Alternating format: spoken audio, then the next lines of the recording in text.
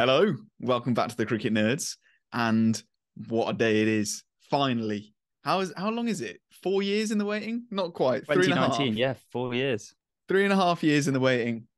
And Virat Kohli has finally got a ton. So It's happy. taken so long. But thank you. Thank you for all your support. We've been waiting for this for a while. We needed the views and they're finally come. No, it's genuinely, it was so impressive to watch. After so long, the wait is finally over, and even though this India versus Australia match looks like it's probably going to be a draw, um, it's I think it's going to offer such a big boost to that Indian side. The fact that Virat Kohli's he's finally put a bookend to his slump in form, and yeah, looking forward to like the World Test Championship final, things like that. He can finally, put a real statement, and yeah, he becomes that talisman for India again. Yeah, definitely. He's Virat Kohli. Class is permanent. That's the phrase, isn't it? Even if he's had a slump, he has hit a century in international cricket Mm. between 2019 and now we got that 2021. But the test is where it counts, isn't it? And Oh, yeah, it was a well made century. Low risk as well. I think on that pitch, if you play low risk cricket, then you'll get your rewards. We saw that with Shikhar Barrett as well, who it will be nice for him to score a few runs. And Axar Patel down the order is such a handy player to have. So even though he's not been great with the ball this series, at least he's had those contributions. But yeah, King Kohli back at his best, scoring those centuries. We love to see it, and hopefully this will continue because at the moment this Indian side needs that strength in the middle order. If mm. if your number 3 and 4, Pajaran and Kohli, aren't doing well, then you're going to struggle to post decent totals. So yeah, it's definitely a very good boost, as you've said, for the Indian team.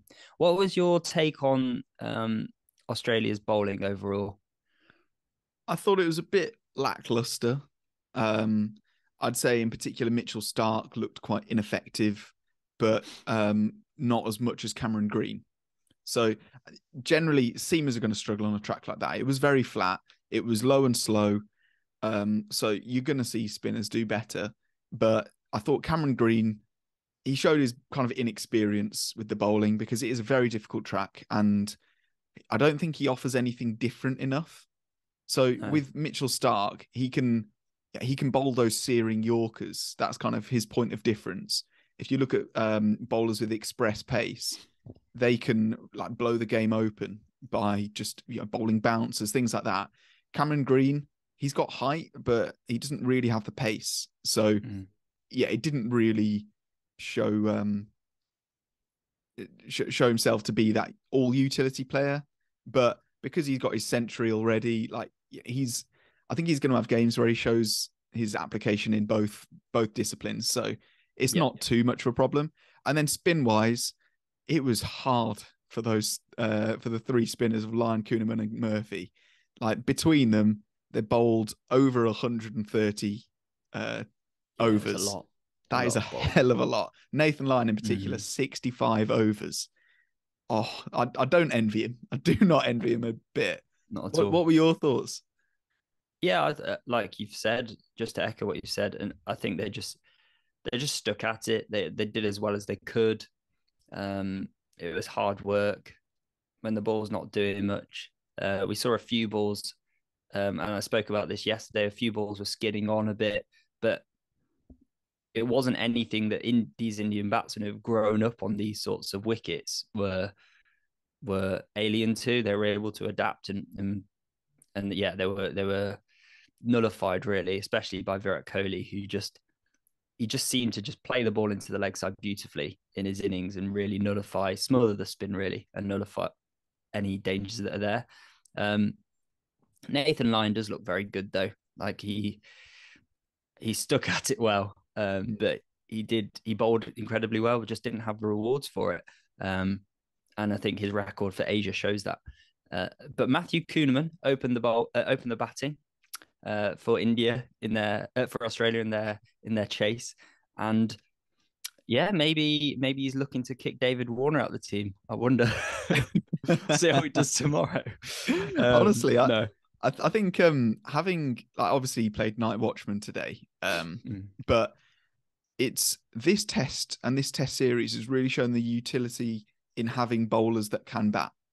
Yeah, that's been kind of one of the main themes for me, because like Axar Patel, for example, without his runs, I think India would be struggling right now, because Shreyas Iyer obviously has had a back problem. He's had to go off to get some scans done, some checks. So all the best to him.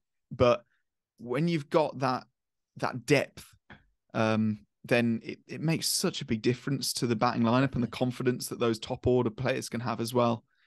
And it also just demoralizes the bowlers, because imagine being Nathan Lyon bowling 65 overs, taking these vital wickets, and then thinking like, oh, I've got KS Barrett out, but now Axar Patel's coming in, and it's like, there's another 80 runs there. It's a bit soul destroying, thinking I'm right in the tail here, but the tail wags every single time. We saw it with New Zealand against Sri Lanka. Matt Henry's 72 when Sri Lanka were looking to get a 50-run lead, and they end up not having that yet. It is annoying. So what India had it, didn't they? With the likes of Todd Murphy and Nathan Lyon batting well. So yeah, it is frustrating. And we see it at the club level as well. And I'm sure you guys who play cricket at the club level will see it as well. The fact that you get this, you work hard for the first 5 wickets, and then their number 8 batsman who just slogs everything and gets away with it and makes a few runs, makes a ton maybe. It's the worst. So frustrating. So we've got time for 2 CNQs. All right. Lovely. So the first CNQ we've got is from PD, legend of the game. He said, how would you assess Barrett's wicket keeping so far? Would you allow him a few more tests or replace him? I'm happy to answer this one and say they've got no choice. You've got to allow him a few more tests. I don't like on the tracks that he's played on so far. I said I haven't been too impressed with him, and that's true. He hasn't been amazing, especially to see how well he's done domestically. But I don't think there's a viable alternative that's like genuinely going to do better than him. Ishan Kishan, I don't see him doing markedly better than KS Barrett. So personally, I just don't see that as a viable option until Pant returns. To be honest, given India's strength down the order with Axar Patel and Ravi Ashwin, Ravi Jadeja, they can afford to have that old-fashioned keeper who averages about 30. I don't think India will necessarily be asking for any more than Srikhar Barrett, just having that specialist keeper. Even if he comes in at number 9, it's not the most awful thing, is it? Genuinely. Yes. The other and final CNQ, which I want to hand over to you because it's quite a funny idea, is from Abhishek Quirty 1, and he said, "Who do you think English conditions would suit more, India or Australia?" And this is kind of looking forward to the World Test Championship final. And any chance that English staff would give a dry pitch to prefer Indian spinners just to annoy their rival Australia? Well, it's a good point. However, having seen how well India played on their tour to England not so long ago, the application of Rohit Sharma at the top of the order, Pujara is very good in English conditions, having played for Sussex. Oh, look who it is. Oh, a special guest. Hello. We've got a fellow cricket nerd. Turn up. I think given that we're talking about if the pitches when Australia play India in England, are the England pitches going to be dry to favour the Indian bowlers? Just to annoy the Aussies. Just to annoy the Aussies, because we don't like the Aussies. However, at the same time, I think, as I was saying, given how well India did in that series against England, their seamers were awesome in those conditions. What do you think, Benj? Well, it's going to be a very different game, the World Test Championship final, just because of where it is, because it is in England, it's at Lords. It is going to be different. The teams are going to come with different makeups. I agree. I probably think they'll see 2, probably 3, maybe 4 seamers from each side, and I think that doesn't give either team. I think what that does is it makes it more of a level playing field rather than favour each other team, because as we've said, India have got a fantastic seam attack. If we have Bumrah, Shami and Siraj all fit, that is going to be a really good pace attack. And it also favours Australia if you've got Cummings, Stark and Hazelwood. Like both of those lineups. So I think what it will do is it will make it a very interesting and a competitive World Test Championship final. You want it to be kind of neutral, don't you? To favour neither team, and also, because that's where you're going to get the most kind of, I don't know, level assessment.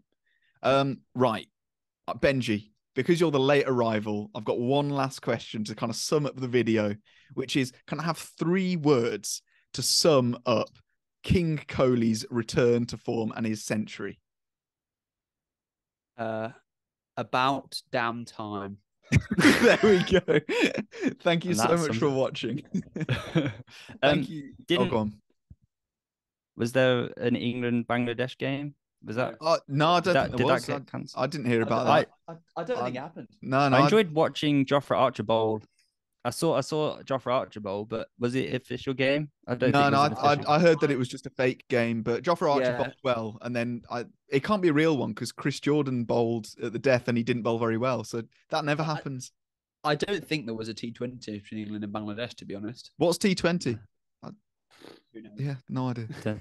Yeah. Right. Thank you so much for watching. Thank you for continued support. Don't forget to like and subscribe. Tell your friends about the channel. And follow our social medias as well. We're active on Twitter and Instagram and all that good stuff. So get involved. It's all in the link tree down in the description. Other than that, thank you so much. Leave your CNQs, your Cricket Nerds questions down below, and we'll see you next time. Goodbye.